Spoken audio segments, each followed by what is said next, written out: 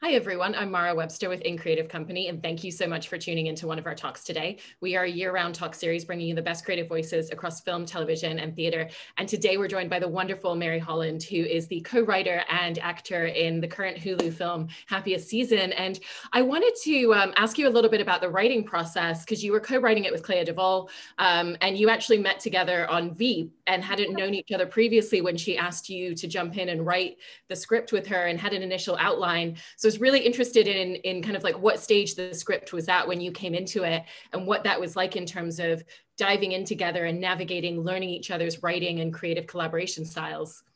Yeah, so Clea has had this idea for a really long time, and she had drafted like a one-page like summary outline of like, this is the basic arc of the movie. This is what the story I want to tell. And then when she asked me to write it with her, I had only ever written sketches and like very short comedy pieces. So the whole process of writing a movie was so new to me. And Clea, from the get-go, knew she wanted to direct it. And so she really had the vision and she guided us the whole way through that process of like, from the beginning to, when it was time to go into production. So I really didn't have like an existing writing style. I sort of discovered it as I was writing with Clea. And she was, it was very helpful to me actually to like, because she's so clear on story structure and so clear on how she wanted to tell this story that I really just got to learn so much from writing alongside her. And we, for the first like few weeks that we were meeting, we would just talk about this idea and we would just brainstorm like, what is this world and who are the characters that surround our two main characters, and how can we like make them as three-dimensional and funny and relatable as possible. So it was just a lot of talking for a long time, just brainstorming, taking notes. And then after a few weeks, we moved into the outline, which was really just scene by scene, just like writing out a sentence or two of, this is what happens in this scene. This is what happens in this scene. And that was like, I would say that was the most like intensive part of the writing process, because we had to like decide how it was going to take shape. Those first few weeks, it was just very like conversational and very brainstormy. And then it was like, okay, now we have to decide what scenes happen when, and how can we propel the story forward. And then when it was time to go to draft, we spent 2 weeks. We met like 8 hours every day, and we just went scene by scene and just wrote the dialogue, wrote it out. Yeah, and it was great. Like we were together the whole time. There was no her going away and writing a few scenes and me going away and writing a few scenes. We like really like combed through the entire thing together. Yeah, I was really interested in the process and journey of kind of just learning the structure of screenwriting from your perspective, since you were mentioning that you'd just written short form and sketches before. Yeah. But at the same time, because you've been a performer for so long and you've had to read scripts in a really analytical way, did you find that it kind of came very naturally, or were there things that you kind of learned through that process about just how you needed to structure certain things out along the way? Yeah, I'm sure there were, my cat's meowing. I'm sure there were some things that were like instinctive, that like especially the moments of comedy that we wanted to like infuse in the script, that I definitely felt very, like it was fun to sort of discover in the moment of, oh, I'm contributing this, like I have something to contribute. I had been doing live comedy for so long, improv and sketch, and it was just sort of in my, it was just like kind of second nature to me. And so in those moments when we came into those moments in the script where it was time to like pitch a joke. You know, I really was, it was so fun to discover like, oh, I can like write comedy within a narrative form. Like it doesn't have to just be a full-blown sketch where the comedy is the entire point of it. I can like infuse my kind of comedy can also work within a narrative structure.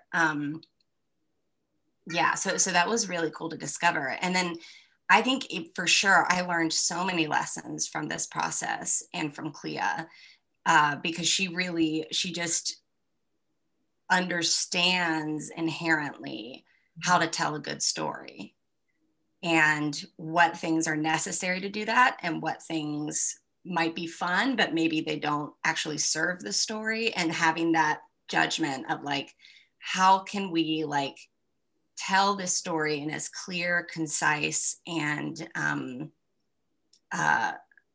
efficient, you know, way as possible. So that I really, learned a lot about like what scenes are necessary and what scenes maybe you don't need.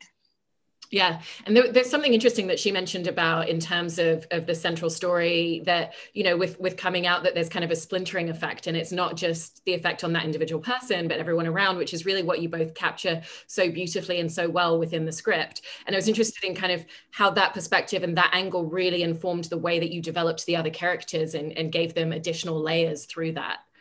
Yeah, absolutely. I mean, I think the thing we really wanted to explore with the Caldwell family is that they all are operating with this idea of what they should be in their minds, like this sort of perfect family ideal that they're all trying to live up to in various ways, and feeling like they can't fully be themselves, and all the characters feeling that way with the exception of maybe Jane. And so then when Harper has this moment where she decides to be honest and be true to herself and share that with her family, I think it opens the door for all the other members of the family to have the safety and the vulnerability to also share who they really are. And, you know, I think that moment when you do that, when you share yourself with your family or your friends or whoever, it's so scary because you don't totally know how it's going to be received and if you're going to be supported. You hope that you are, but I think that fear kept many members of this family from truly like knowing each other. Mm-hmm. And that is a really incredible thing that we got to experiment with this family of like, oh, let's see them all know each other for the first time. Mm-hmm.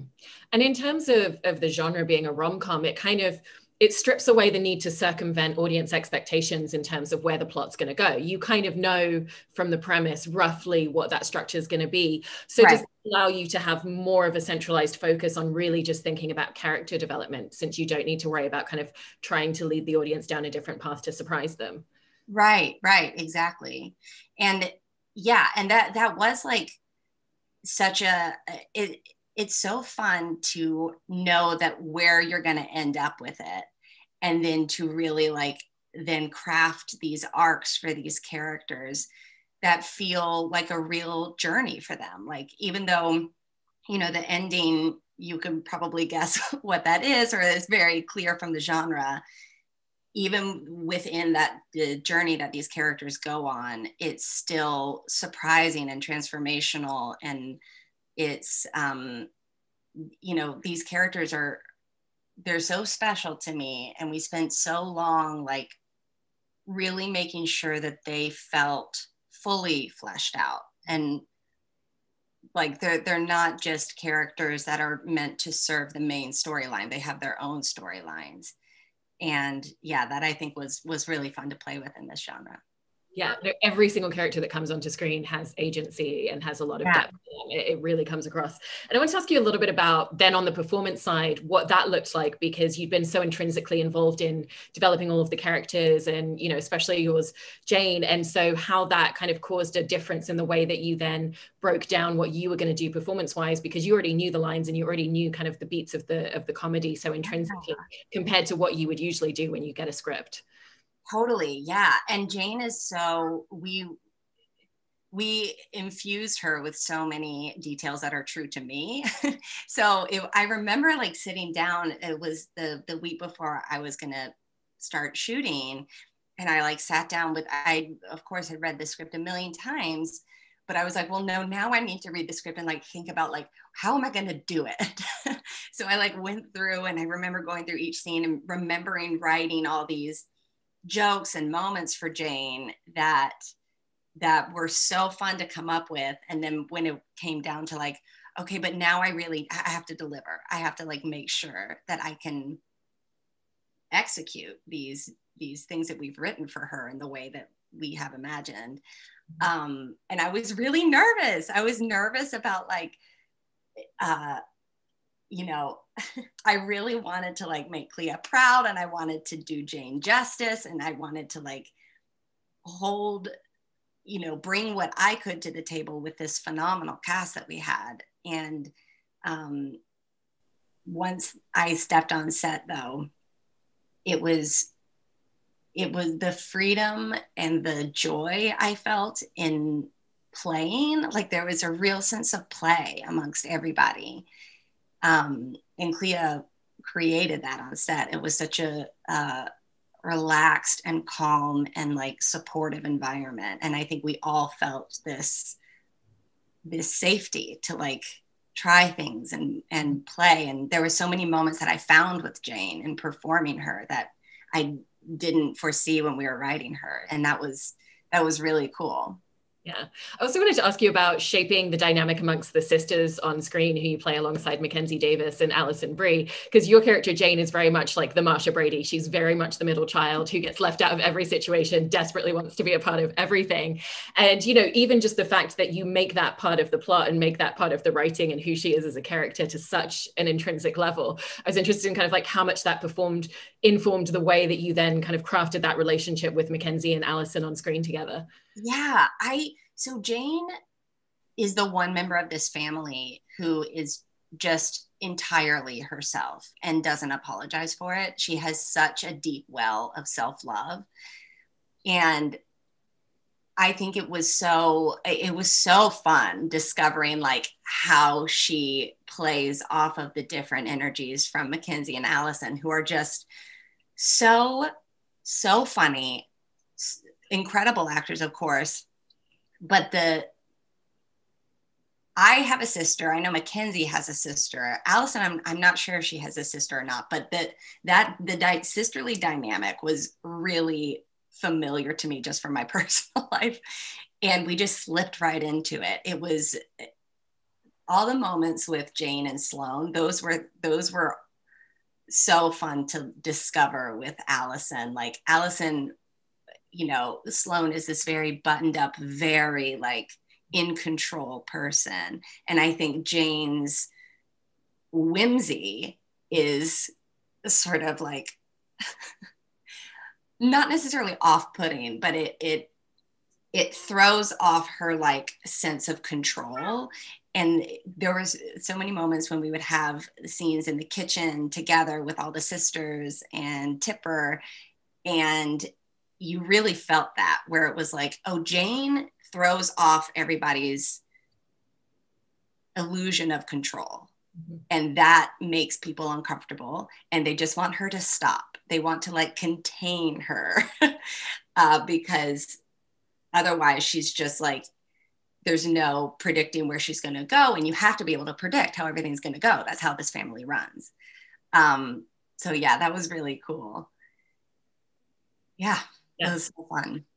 And in terms of the way that she kind of throws off everyone's sense of control, what you do so brilliantly is, I feel like there's so many moments where a scene has a particular tone, and then you kind of swoop in and manage to completely flip it on its head and bring in a different kind of comedic tone to it. And I was interested in what the challenge of that is, because it's not that you're coming in and you're feeding off the energy that's already there. You're coming in and bringing an entirely new kind of like tone and dynamic to scenes so many times throughout the film. Yeah, Jane, I think, and I had this a little myself.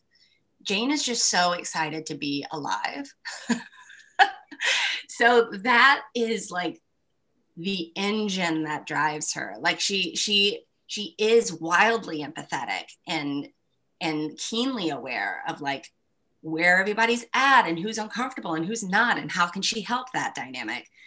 So it's not that she's like oblivious to the world around her. It's just that she herself has this like furnace of joy that it moves her through the world. And I think that brings her into every space she goes into. Like she enters a room and is just like, we're here, we're in this room. So that it was really fun. It was such a delight to be in that uninhibited, joyful place emotionally. Yeah. And to not feel like she's not worried about what other people are thinking about her. And I think that also informs like how she's able to like step into these spaces and have her own rhythm. Yeah. Did that inform a lot of the choices that Clea made in terms of camera and choreography and blocking of the scenes? Because it very much feels like, you know, Jane's are literally always sometimes physically moved by her family when they're taking a Christmas picture. That's like, no, you stand at the edge. Yeah. And there's so many other scenes where you just notice that like you're constantly placed on the edge of a scene for that particular purpose and reason. Yeah. Oh my gosh. I mean, I have no doubt that was an intentional move. I mean, I remember when we were writing the script, there were that moment of like taking the picture and like Jane get out of the middle. All of that was for sure like carefully laid in there to really illustrate how this family sees Jane and how she's just not bothered by it. She's just like, fine. I'll sit on the floor. I'm happy to sit wherever. And I think in a way they also take advantage of that, or they sort of take that for granted, where it's like, oh, she'll be fine. We don't need to worry about Jane or her feelings or like what's going on. And yeah, I think how it visually played out was such brilliant directing on Clea's part, because even with no dialogue, you can see and you can feel how this family interacts with each other and what Jane's place in it is. And it's usually to the side. One of the details that I also really enjoyed is that Jane is writing a series of fantasy books that she's been working on for about 10 years in film. And there's so many moments where people just get caught off guard and she's talking their ear off, kind of describing the plot and the characters. And so I wanted to ask you kind of just even in terms of when you were writing the script, but then also for yourself, how far evolved that was beyond the little snippets and the lines that we get within there, because obviously it needs to be structured so that what you're saying still makes sense in some degree. Totally. What I discovered in the shooting of those scenes where I would be talking at length, like I remember there was a scene, it was right before the start of the Christmas party, the White Elephant Party. And I'm talking about my book, and I think there was maybe one line or something in the script, but I had to like continue talking because of, you know, the length of time that the camera was moving. And the thing that I discovered, I really leaned into this aspect of fantasy fiction, and specifically like Tolkien fiction, which is heavily detailed, so detailed that like you would never necessarily need to know everything that's written on the page. But so I just sort of plunged myself into this world we had created and just went through I just made up all of these details, and then that detail led to that detail, and I could talk probably for like 10 minutes about the world of the shadow dreamers and who the shadow dreamers are. Like I came up with this whole like history of the shadow dreamers and how they were almost eliminated at one point and then they, you know, came back. So also on our amazing production designer created the cover of the book, Shadow Dreamers and the Second Sister.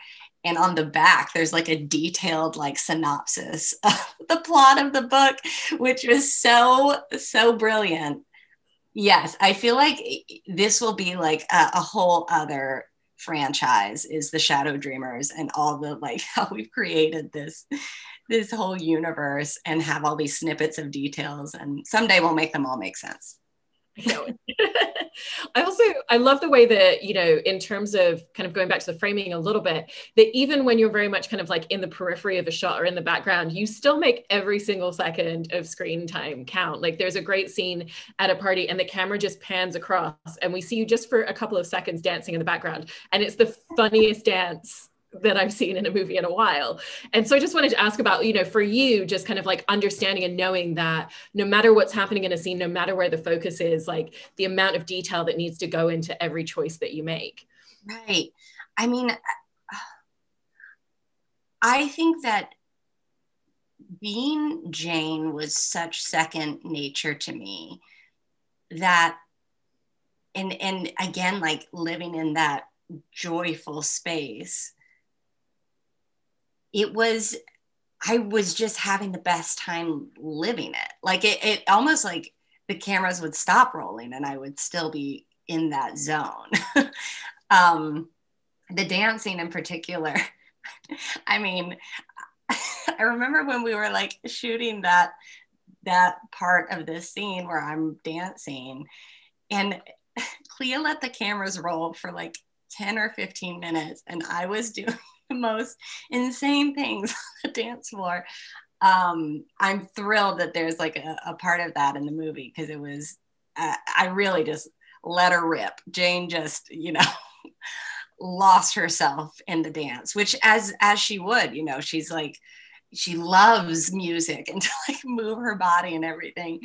Yeah, I feel like I almost went into a sort of Zen, like trance-like state with Jane, where I just lived, I just saw the world through her eyes. And so every moment was, yeah, it was her.